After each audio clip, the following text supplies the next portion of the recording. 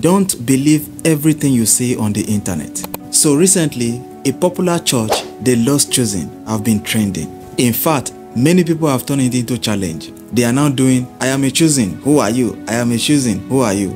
It all started when this video surfaced online. The woman was sharing a testimony of how she overcome some armed robbers in her dream. I saw 4 people in the dream. Then cover their head, they carry AK, I don't know the dream that they call AK-35. AK-47. Yes! She said she ordered them to give her their guns and they obeyed. I repeat, all this happened in her dream. But somehow, someone went ahead to cut and join the video, and that was how it started trending. Because many people were wondering how she could do that by just saying, I am a chosen, who are you?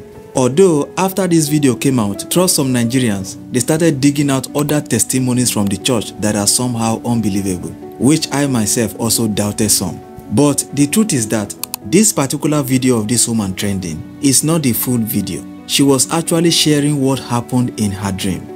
You know, sometimes spiritually, they make us believe that if we defeat our enemies in the dream, it automatically means that you have won your battle physically.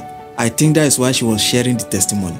I am not a member of this church, and this is not me trying to defend anybody. In fact, I have been hearing many testimonies from that church that even me myself, I doubt sometimes. But that does not mean I don't believe miracles. I strongly believe in miracles because I've seen it. But what I'm trying to say is that the way the cut and join video went viral and so many people actually believed reminds me of how crazy the internet is. I have actually hated someone so much because of a video of him I saw online.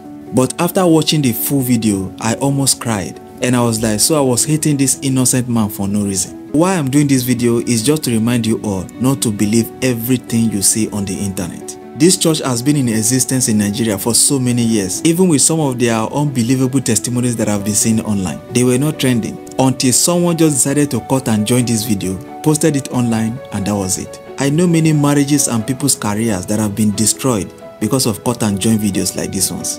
Please, let's be guarded.